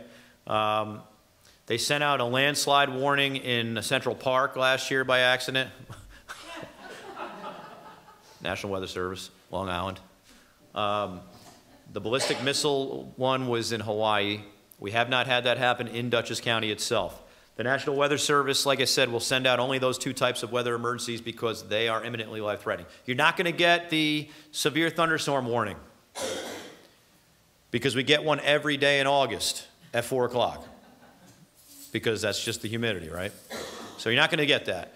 You're not going to get the blizzard warning. You're not going to get the severe winter storm warning. You're not going to get any of those, all right? You're only going to get a tornado warning, and you're only going to get the flash flood warning. Tornado warning, seek shelter immediately, right? Don't go outside with your phone to take a video.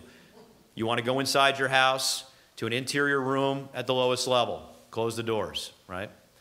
If you're getting a flash flood warning and you are near a waterway and you're in a low-lying area, you need to go to higher ground, all right?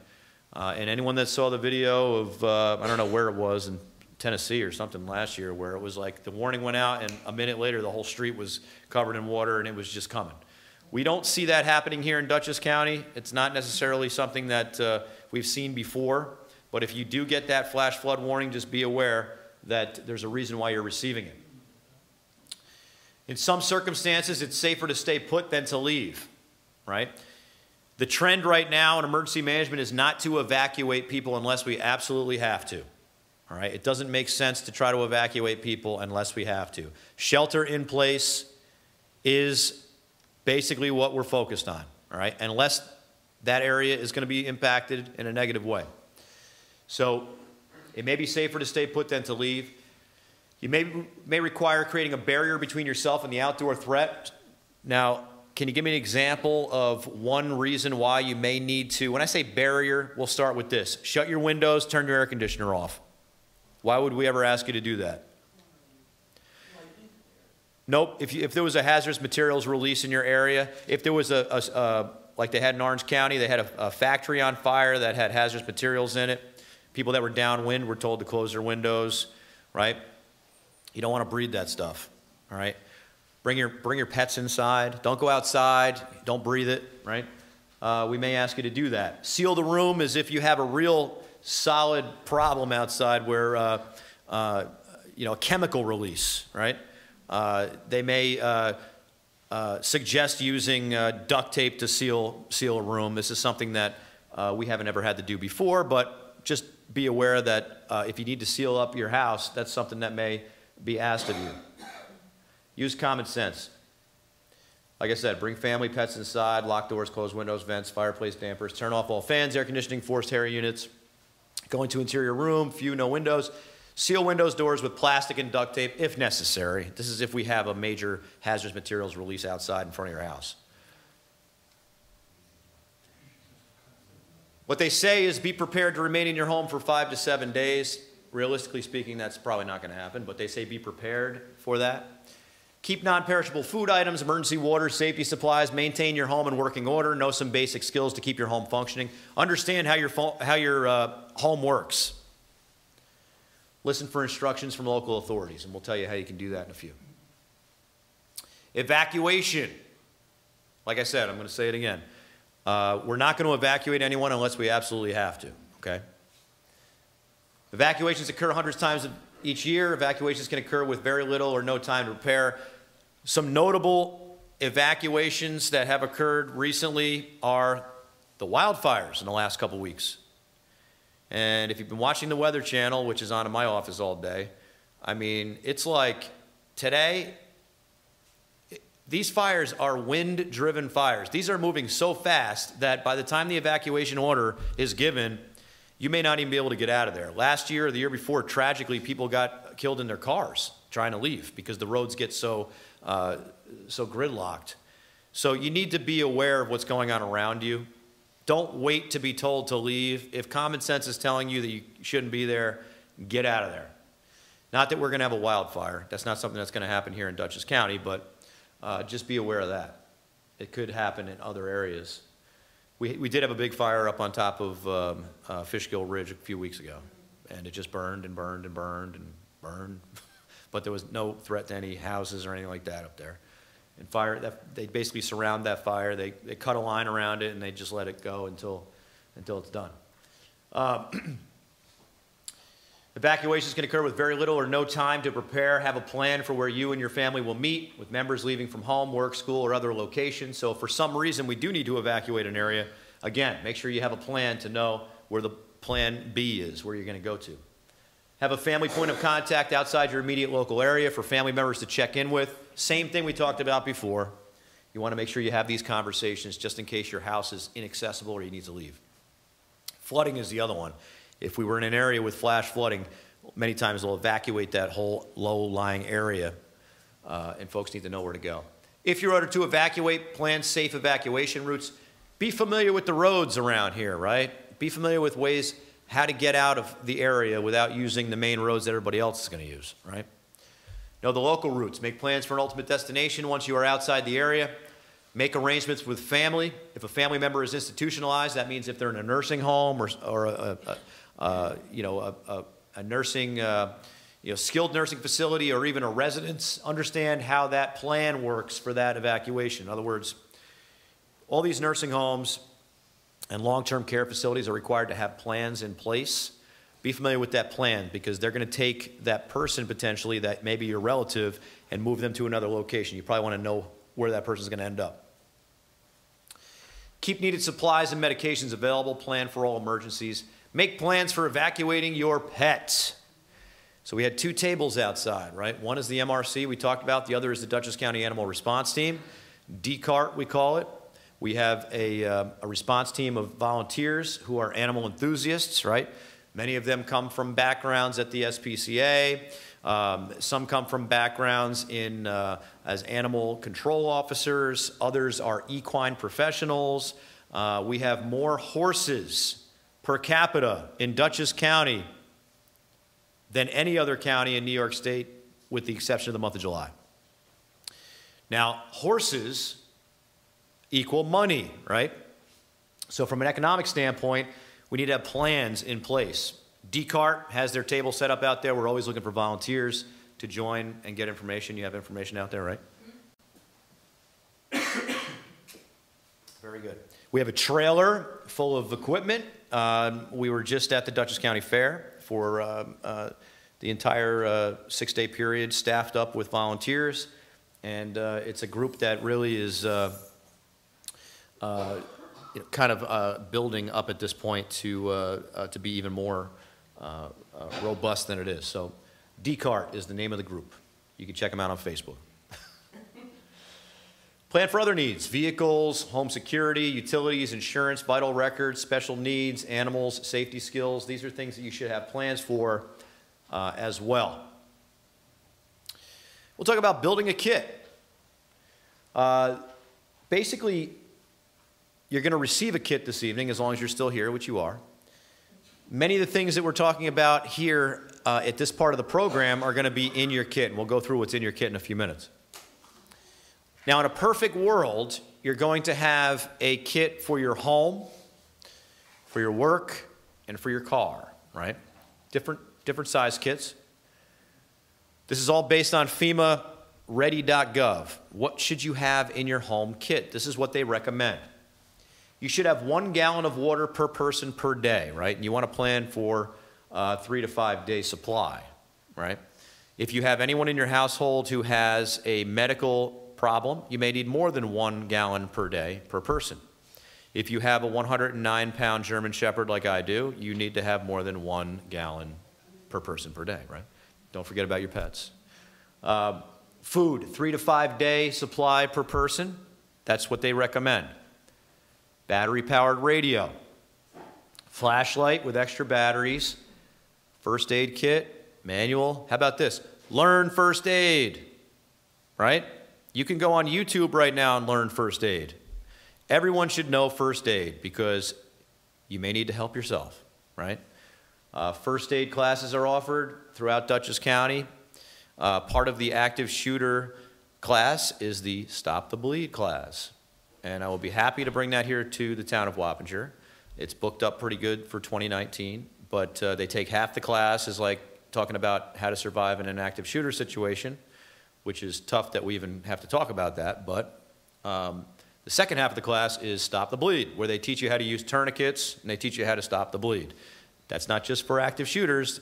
God forbid you have to use those skills, you come up on an auto accident or something, you may need to use those skills, right? I've been an EMT since 1996, and it's good knowledge, right? We always encourage folks to learn about first aid. So instead of just a kit, learn first aid. Sanitation, hygiene supplies, matches, container, prescription medications. Don't forget your prescription medications. The big challenge now, right, with the insurance companies is how do we get extra medication, right? I'm supposed to take my blood pressure medication every single day. I think when I'm in the one vehicle Monday through Friday, I take it because it's right there in the door. But on Saturday and Sundays, sometimes I don't take it, right? So after a month, I have some left over, right?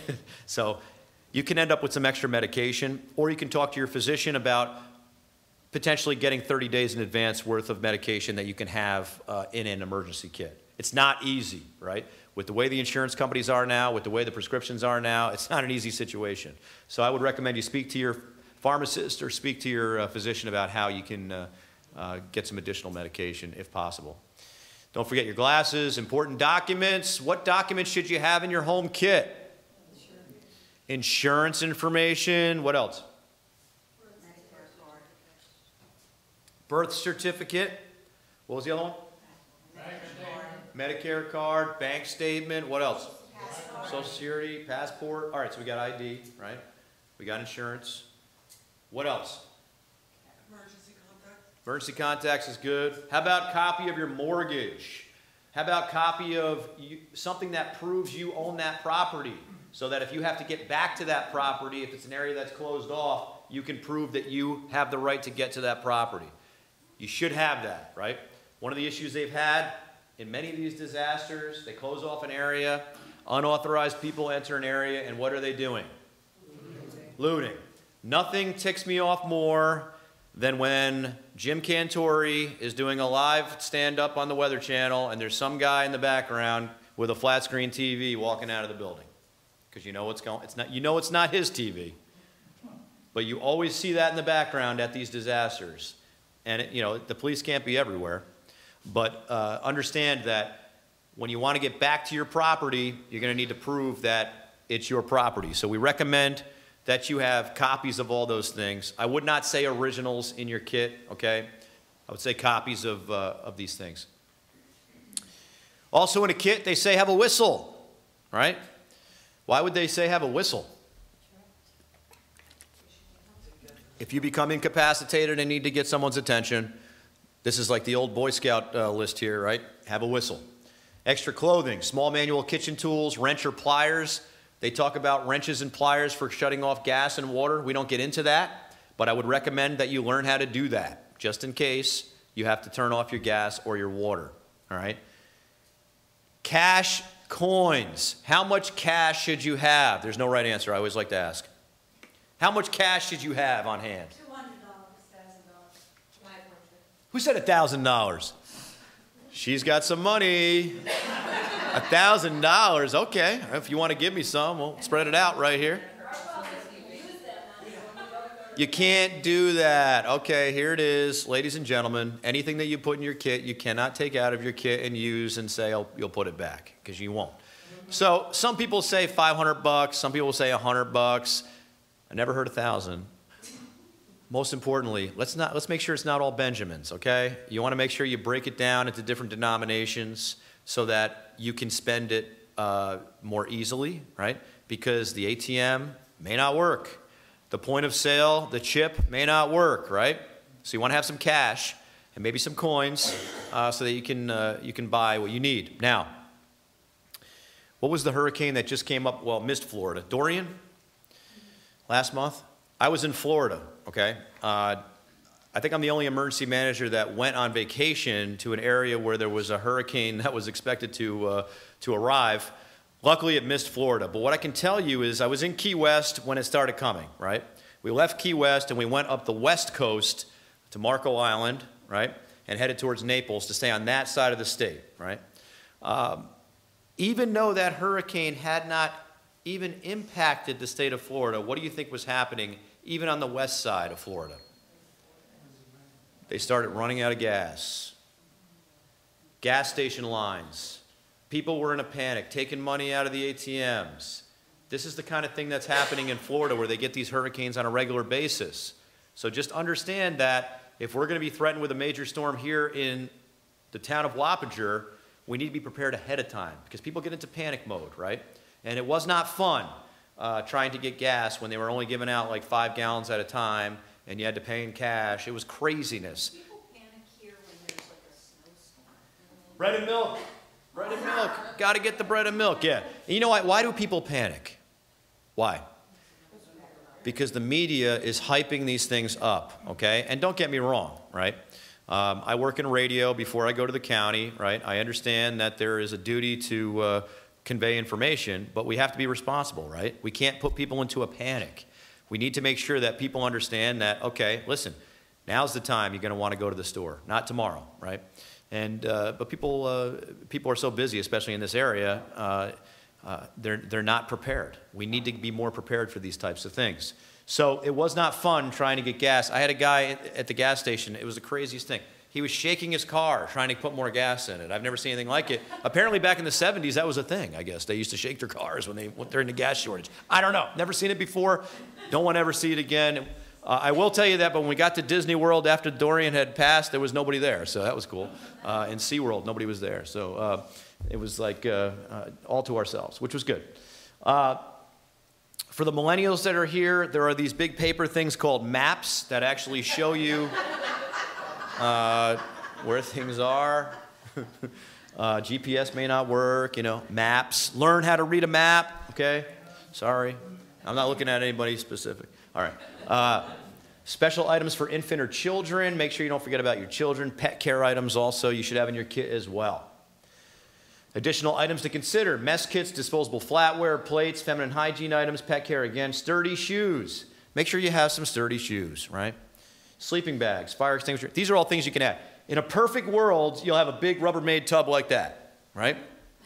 Put everything you need in there. Put it in an area that no one's going to be borrowing anything out of, right? Don't try sneaking in the kit to take a couple 20s out. You know, oh, I'll pay it back. No, you won't.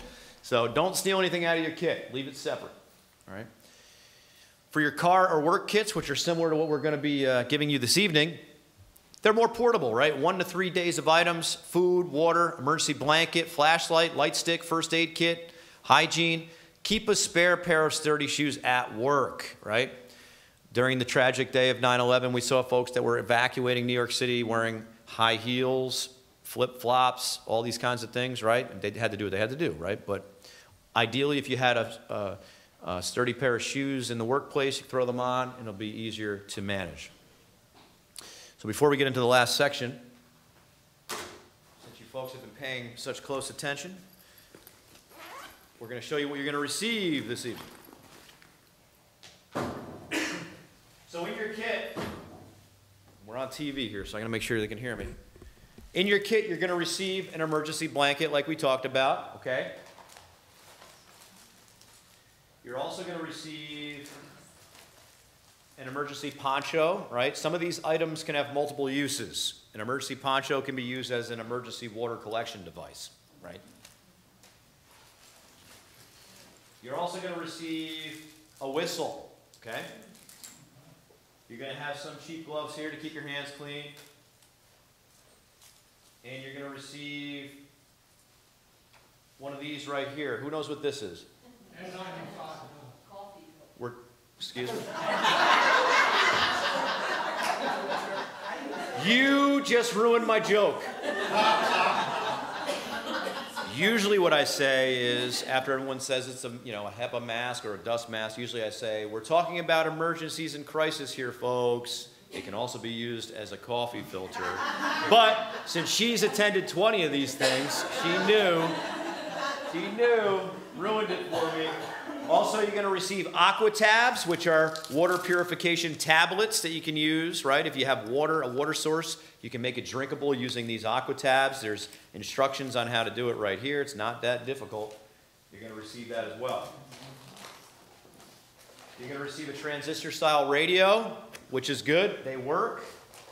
The only thing is, I don't know if I would trust the, where are they?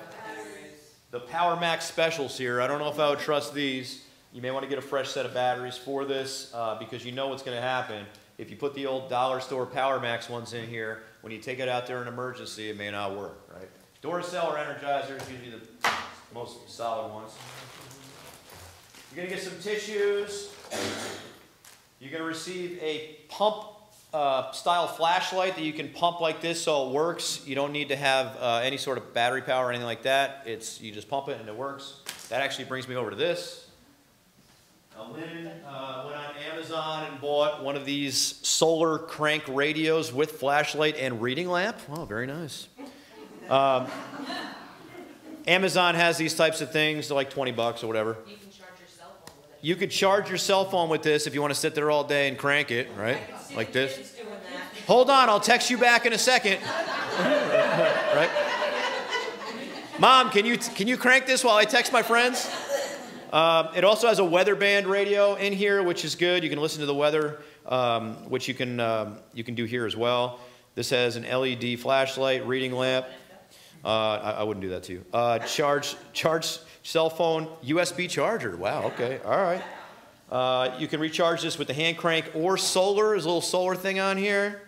It's got an emergency alarm, and it's got rechargeable batteries. Pretty cool. You can buy these things on Amazon. If you really want to get into prepper mode, you can go to moreprepared.com. Moreprepared.com is like the prepper website. We actually buy these kits from More Prepared. You'll have a tag on it that says More Prepared. I'm not endorsing any specific products or websites. This is just my opinion and not the opinion of Dutchess County or the town of Wappinger. You can check out that website for some interesting ideas on what to purchase if you want. There you go. What else are you going to get? You're going to get a light stick. You're going to get a 37-piece first aid kit, right? But you really want to learn first aid. If that's not enough, you're going to get some emergency purified drinking water. This is good till June of 2023, right? And then last but not least, you're going to get some nice food rations here for you. I believe this is lemon flavor.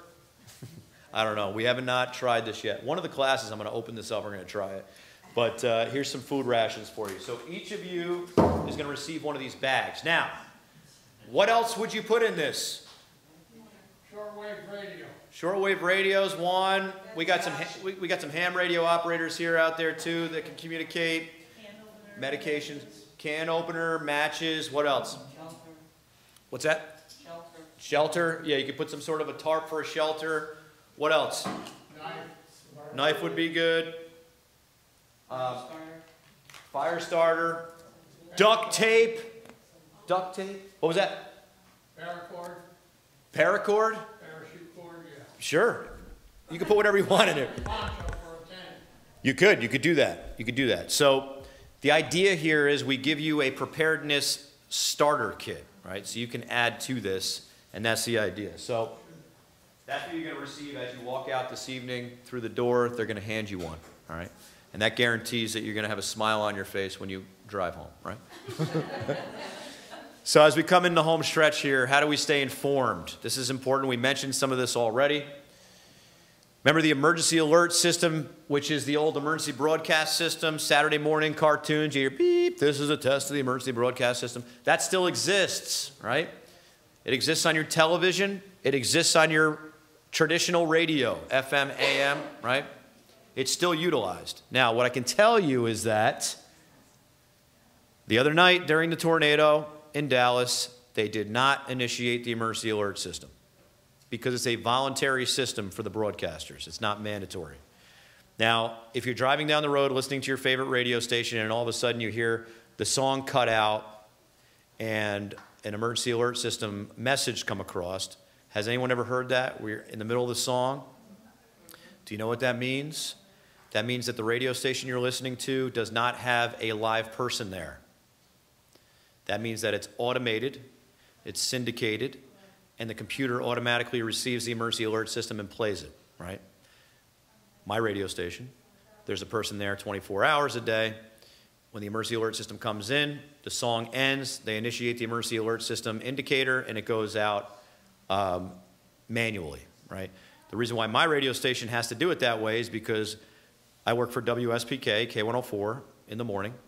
WHUD, which is our sister station, is an Indian Point notifier. So they have to have somebody in the building at all times in case something happens in Indian Point.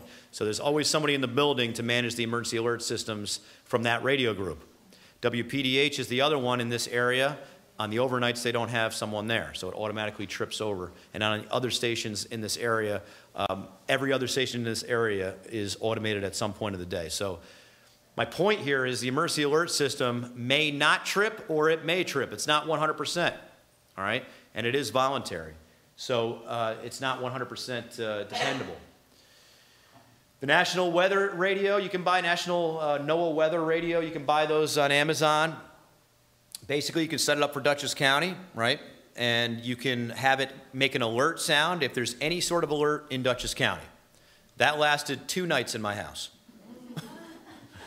I now have a 1-year-old, but my wife, once it went off in the middle of the night for something that was, I don't know, it was like a, I don't remember, it was nothing major, but it goes off for every alert. So I know what it was. The National Weather Service decided that they were going to initiate a winter storm warning at 2 a.m. for the next day. That's what it was, right?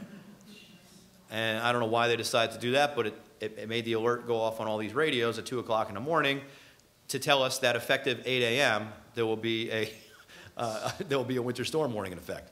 So anyway, I don't have that. If something major is going to impact Dutchess County, the 911 center is going to call my house now. That's the way it's going to be because I need to stay married. Plus my child needs to sleep.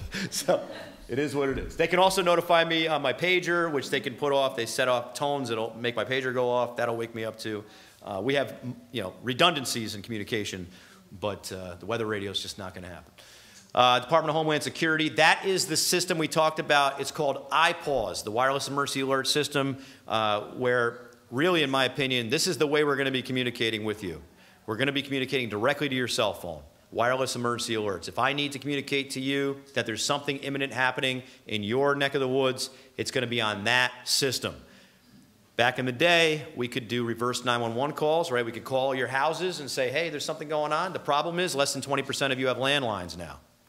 We can't reverse call cell phones. We have to do the wireless emergency alert system notification. So that's what we do now from that perspective. Other options for you, New York Alert. New York Alert you can sign up for, nyalert.gov. Basically, New York Alert is a system that the state runs that we have access to that basically you can sign up for what you want to be notified for, right? You could sign up for road closures. They'll tell you that there's a eastbound closure on Interstate 84 in Dutchess County. The Taconic State Parkway road closure for the next couple hours. You can sign up for weather emergencies. They'll tell you that there's a, whenever there's the same thing the National Weather Service would tell you, they will tell you. You can sign up for sewer discharges. Apparently there's an option to do that because I get all the sewer discharges. Basically that means that when the sewer plants become diluted with water, there's a requirement that the sewer plant has to notify the DEC, and then you can actually sign up for that on New York Alert. Don't ask. It's on there, but don't swim in the Hudson River after a rainstorm. That's all I'll tell you. Go ahead. So for the Homeland Security, that's wherever you are, it's the cell tower that finds you, right? Yeah, so that's the other thing. Good point. Pennsylvania and it goes off. It's not for something happening at home. Right, it'll be where you are. So if there's an issue, like I was driving across country, we went out to Chicago, and I was getting notifications as we drove in those geographic areas for different things that were going on. You can set it up for that as well. But ultimately, what we need to remember is it's still not perfect, right? So if I need to notify this part of the town of Wappinger that there is a, remember when the prisoners got out and were running, they needed people to shelter in place? You're going to be drawing a polygon around an area that you want to notify, and that polygon is going to basically take the cell sites that are in that area, and it's going to push that message out over the cell site, right? Those cell sites may actually transmit outside that area. As a result of that, we have a consortium of emergency managers for all the counties in the Hudson Valley that whenever we're going to send out a notification, we make sure we notify them in case our message or their message bleeds into our county or vice versa. So that's something we could do, but it's really dependent on the cell site location. My biggest issue is the areas that don't have cell service. If I have something going on, a tornado is coming across, an area in East Clinton where there's no cell service, people may not know that's happening because there's no cell service. That's a problem. That's why we have redundant ways of communicating here. New York Alert, we talked about Dutchess County Emergency Management on social media. You should follow us on Facebook. On a blue sky day like today, we're going to be sharing training opportunities and things like that are happening. On a day in which we're affected by an emergency, we're going to be passing on information that deals with that emergency. We're also on Twitter at Dutchess Alerts. So the idea now is that we have to notify the public on not just one platform, but several platforms.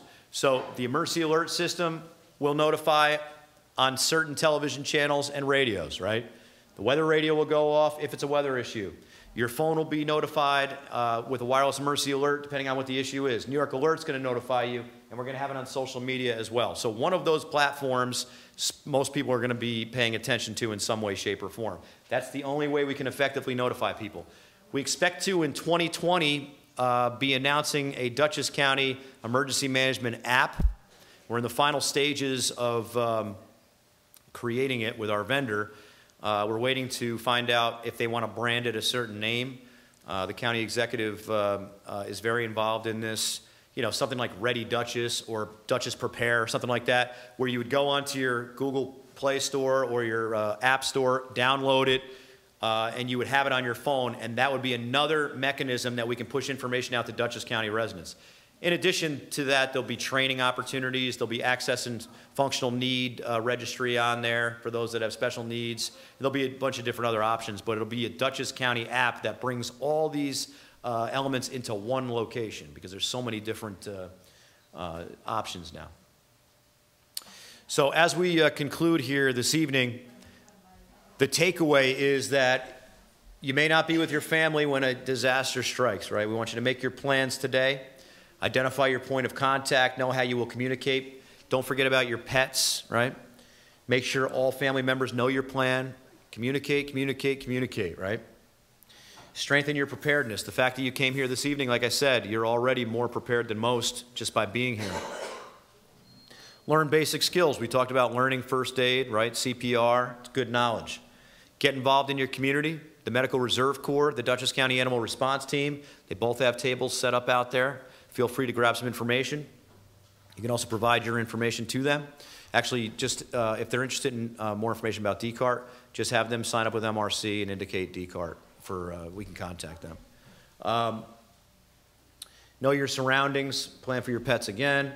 Know the resources outside your community as well, as we talked about here this evening. The Dutchess County Executive's Office and the Department of Emergency Response are the primary sponsors of this program. The Dutchess County Executive wants me to mention his name 3 times. I think I did it twice so far, right? County Executive Molinaro. DutchessNY.gov is our website, the brand new Dutchess County website. Check it out. While you're checking out websites, you got to check out our brand new town website. Right, Joey? That's right. townofwappingerny.gov. Is that correct? Townofwappingerny.gov is our new Town of Wappinger website. A lot of time and effort went into that. The Cornell Cooperative Extension is our agriculture partner. We talked about that. Our state partners are there. But most importantly, folks, everything we talked about is at ready.gov. Ready.gov. Prepare, plan, stay informed. You are your own first responder until assistance may arrive. Be prepared. Do you have any questions?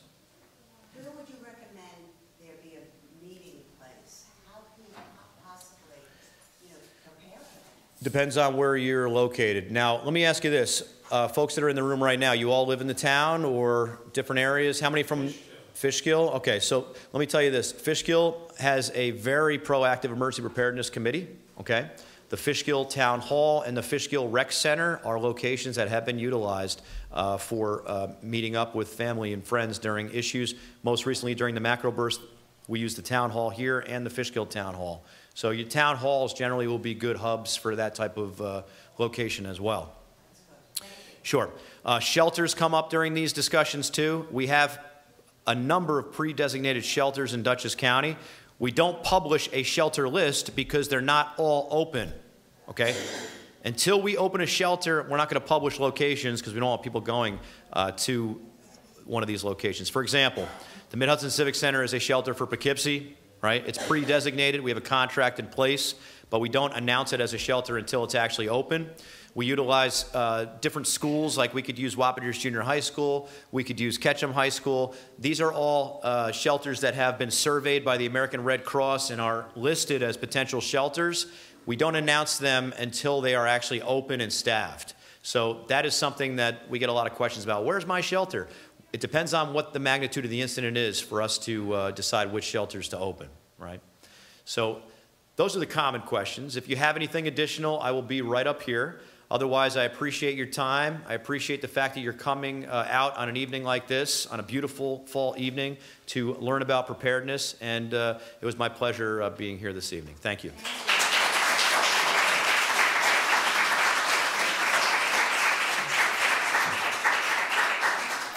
You can pick up your kits on the way out. Our MRC volunteers will help you out as you make your way out the door. Thank you.